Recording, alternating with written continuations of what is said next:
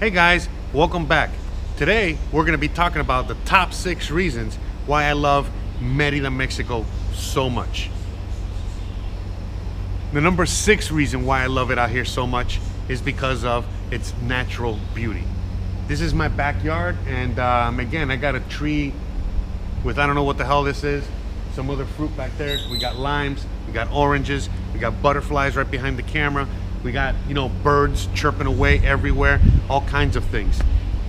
Again, this is just my backyard. And I'm in, the biggest city in the Yucatan Peninsula.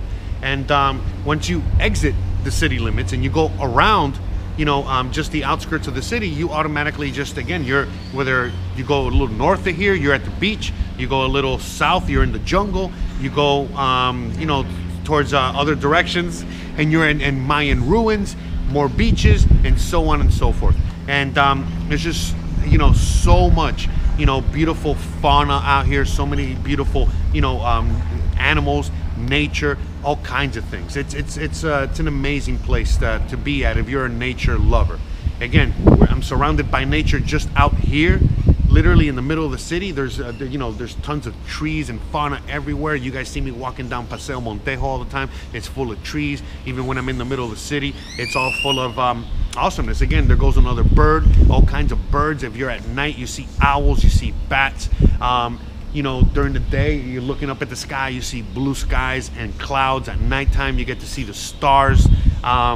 It's just a beautiful thing. It really is an amazing thing. And to me, I have gained a greater appreciation for nature just living out here and being out here. It's an incredible thing, and to me, I love it. It's brought me closer to nature. And even when you're just going to the markets, you're just you see so many people that are just selling so many fruits and vegetables and all kinds of things that they grown themselves or they make themselves, and it's all part of just being so close to nature all the time.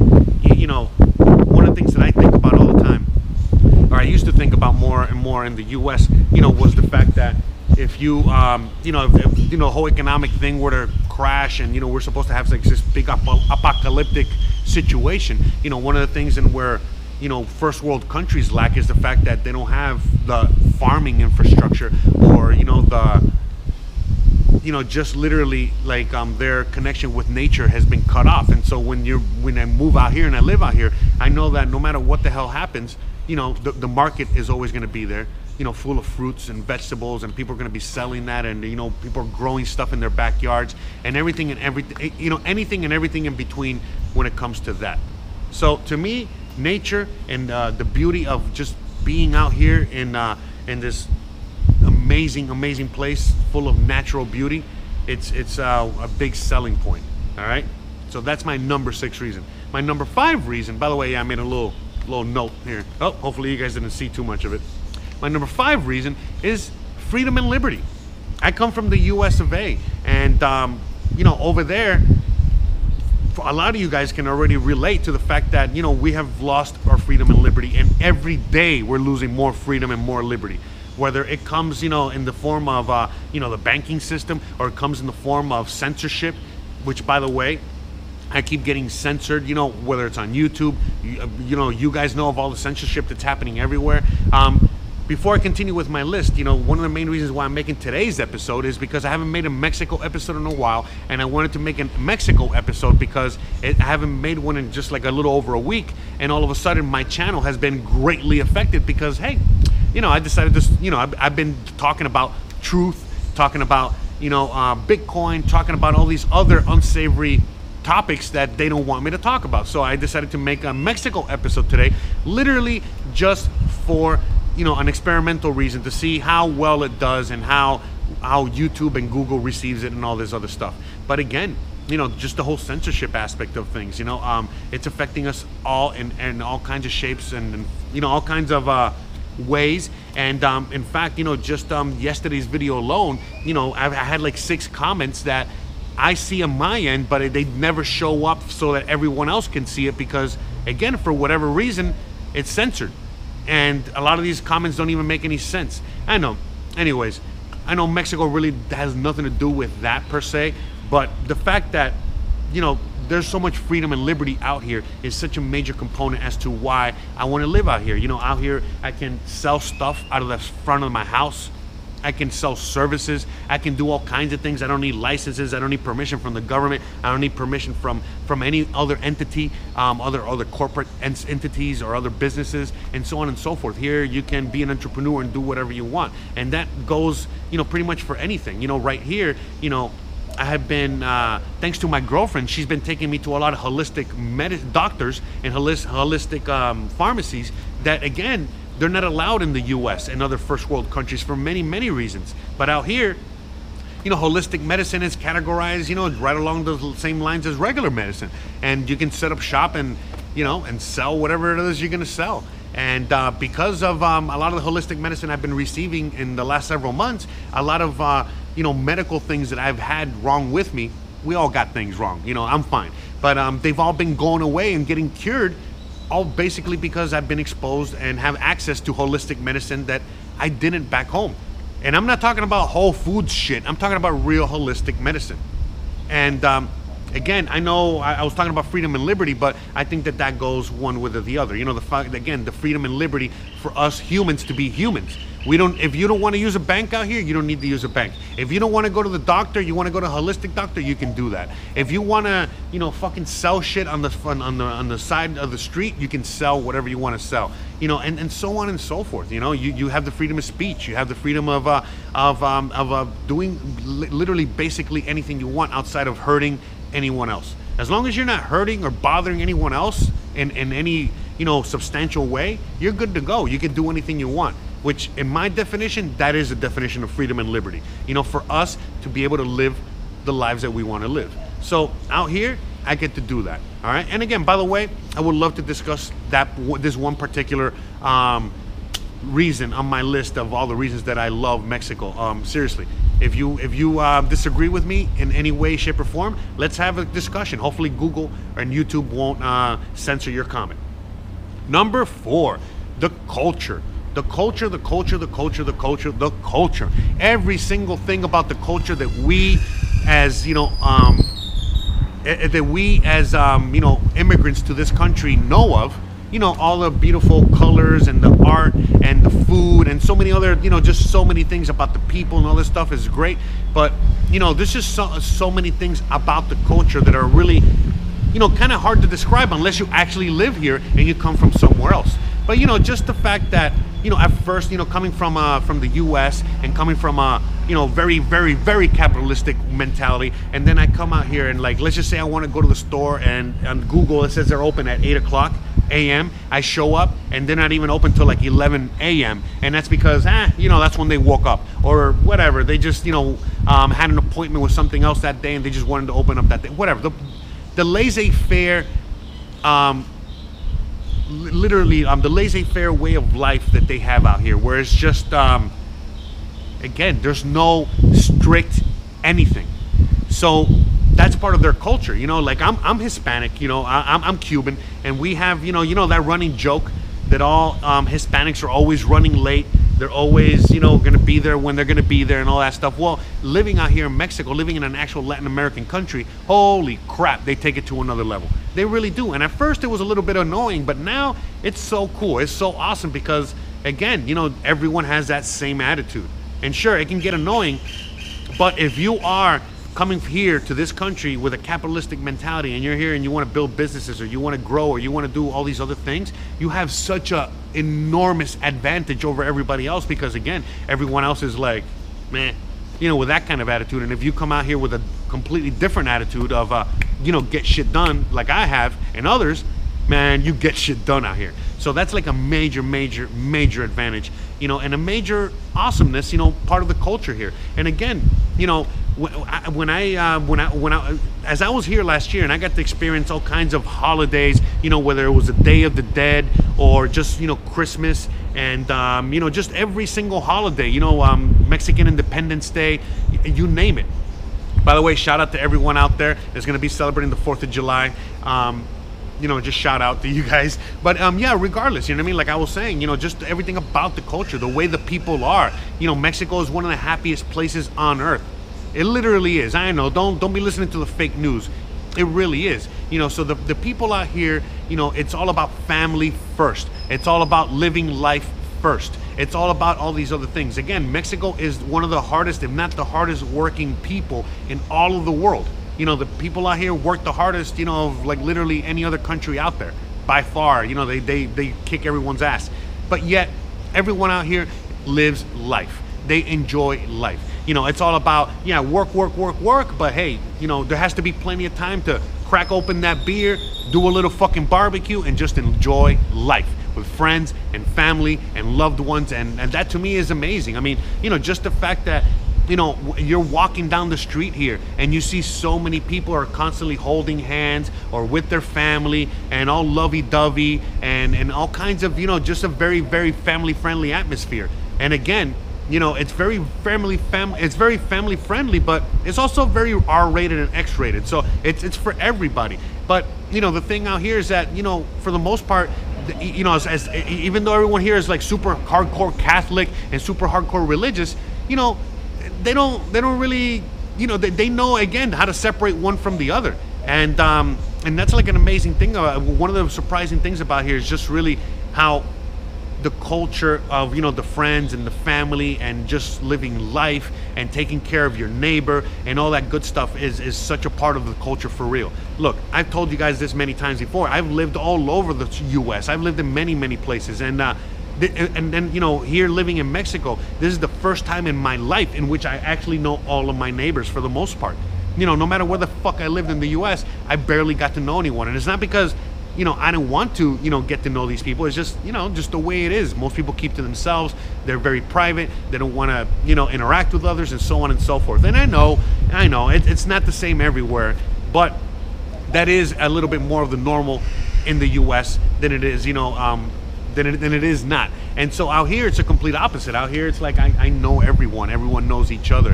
And it's sure, there's a lot of people that are very chismoso, which is like nosy, you know, but again, you know, if one thing is being nosy and you all treat each other like friends and family and care for each other, and another thing is being nosy and, you know, not giving a fuck about each other, you know what I mean? So that's just like a big thing here, because again, sure, my neighbor could be nosy, but if something were to happen, you know what I mean, they would, you know, do whatever possible in order to help, you know what I mean? It's like that kind of thing. So that's like a major component, you know, to just living out here that I love so much. All right. Now, reason number 3, the food. I mean, the food. I mean, do I really need to expand on this? We already know that Mexico has some of the most amazing food on planet Earth. And that's just the food you've been exposed to. If you've ever actually been to Mexico and lived in Mexico, or not even lived, but just been to Mexico and eaten in Mexico, my God. My goodness, you really do understand what I mean, because it's a lot more than what we think it is.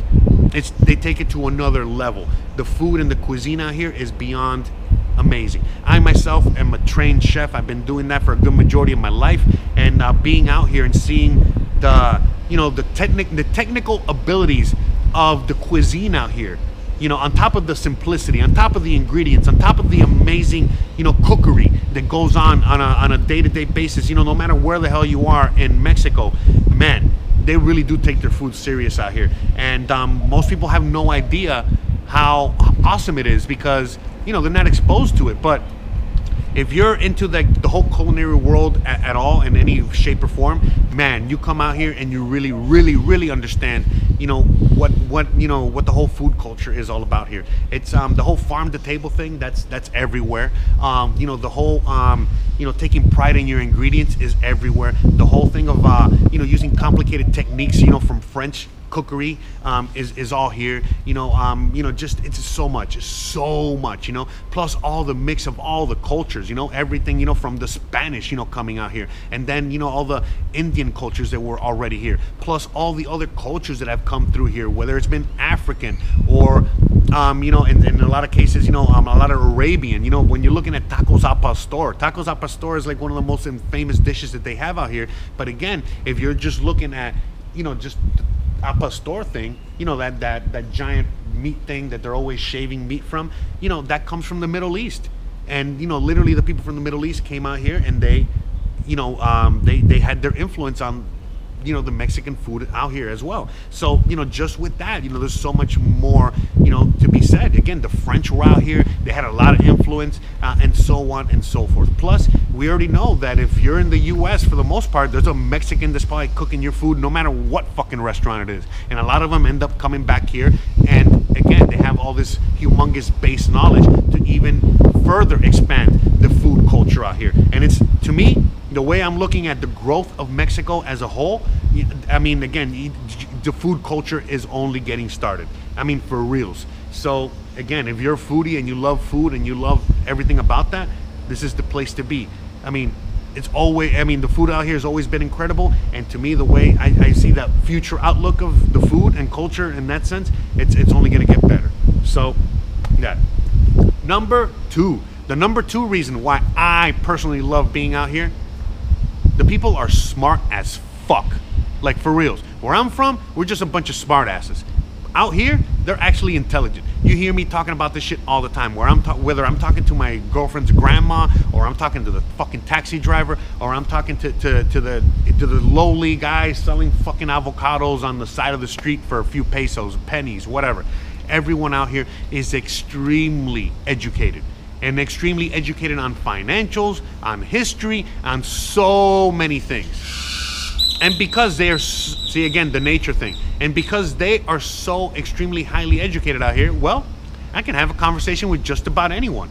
Which was one of the main complaints that I had in the U.S. Look, I love the U.S., I'm American and the whole fucking thing, but again, I could never have a lot of the conversations that I have with you guys on YouTube with regular people in the U.S. because either A, they didn't get it, B, they got insulted, C, they didn't want to have a discussion, they would rather talk about the fucking Kardashians, so D, I mean, I'm sure you guys have a lot of fucking, problems with that too as well. That's why a lot of you guys tend to be online and looking at videos like this and so on and so forth, because you guys get it. Well, anyways, out here, you get to talk to just about anyone, and everyone is very, very well versed on, again, the things that are going on around the world, in their own country, with the economy, and so on and so forth. Sure, it's not like, they all have this humongous base knowledge, like, let's say, me or you guys or so on and so forth. But again, you can actually have a conversation with them. You can teach them or talk to them about new concepts, new ideas, new things, and they get it. Why? Because they have such a huge base knowledge already of education that, takes them, so much further and allows them to think. And again, we are used to in our countries where they tell us how to think and they show us how to think. And out here, not so much just yet. Out here, people are still, taught to, think for themselves. People are still taught to question. People are still, taught out here to read a book, go to the museum, and so on and so forth. And that's what makes it so awesome out here, that, everyone, everyone is educated, and it just allows for so many more things. It allows for, the government not to be taking advantage of the people as much, and just so many more other things. But again, just the fact that you can have a conversation with anyone, with just about anyone about just about anything, that to me is incredible, and I love it. And now for the drum roll. The number one reason why I love Mexico so much, why I think Mexico is awesome and amazing, and especially this part of Mexico, which is Merida, Mexico, is literally the fact that it's cheap. Super crazy cheap. It's amazingly cheap. In fact, Merida, Mexico specifically is one of the cheapest places on earth. It really is, because me and my girlfriend, we watch videos of people that travel all around the world in places that, like India, Africa, Sri Lanka, other parts of Southern Asia, other parts of the world, Eastern Europe, that, when looked at, when it comes to, just the pricing of regular things and pricing of food, pricing of just everything, a lot of these places, you would think that they are cheaper than even Mexico, or cheaper, even cheaper, some of the cheapest places on earth. But when you actually do the math and you actually, do the calculations, Mexico, and especially again Merida, Mexico, still tops the list as to being one of the cheapest places to live on earth. Because again, my own girlfriend, and just like a lot of Mexicans out here, they complain about, the fact that, yeah, sure, it's cheap, but they also don't make that much money, and it's like this whole fucking thing, and like whatever. But when they're exposed to what's really going on around the world as well, they're like, oh crap, wait a minute, it's actually pretty good living out here. It's actually cheaper living here than it is in fucking Mumbai, India, or in whatever, you know what I mean, wherever the fuck you want to pick. And so that's like a major selling point, because a lot of people, out here, they're expats or they travel abroad and they earn dollars or euros and they get to travel the world, or just live somewhere else. Like me, I like to live out here, for, all these, things that I mentioned in my list, but basically also just the fact that it's so cheap out here, where I can earn my US dollars, and these US dollars go so much further here than they do anywhere else. And that, is a major reason why, I love living out here, because, my quality of life is so much better than it has ever been. Because again, I might not be earning as much as I have before in other points in my life, but that's just the earning, just the money that I earn is like 10 times more than what it would go for in the US. So out here, I can afford so much more. And it's not just about things being cheap, but it's like you can, I go to the museum. I went to the museum this past Saturday, and it was free. There's so many things that are also free or almost free. And that's another thing too. You can literally go to the beach and it's only going to cost you $5 US total. You know what I mean? That's taking the bus, that's taking like that's like actually spending money. But for the most part, you're not going to spend much money. If you want to go to the beach in the US, you already know it's going to cost you a lot of fucking money, even if, unless you're living on the beach, but for the most part, it's going to cost you money, even if it's just paying for fucking parking for your car. I mean, I'm just saying. So, and even if you want to go to a museum, if you want to, get exposed to so many other things, everything just costs money. Out here, things might cost, but they're not, your dollar just goes so much further. Even your peso, even if you're just earning pesos, they go so much more further than they do anywhere else. Because again, no matter where you are in the world, you're going to be earning something relative to what, the economy is. And so therefore, that takes into place. But out here, even the earning potential is increasing instead of decreasing, like in a lot of other parts of the world. There's so much more when it comes to, the growth of this nation that hasn't yet to get started. This nation is only beginning to start growing. As other nations around the world and other parts of the world are deteriorating, as the dollar and the euro fall, as so many other things are falling apart everywhere, other parts of the world are going to be gaining. The other parts of the world are going to be taking advantage of this, and Mexico is a major country in which they're going to be taken advantage of, because for the time being, your dollars and your euros are going to go further out here. Once the dollar and the euro fall, well, again, Mexico's sitting on some of the largest silver reserves on the planet. They got gold, they got other natural resources. Plus, again, they're only beginning to start growing and expanding on the world stage, and that is all going to literally be, affecting everything across the board when it comes to being in Mexico. So, again, just the economy alone, the cost of living is my number one reason for being out here.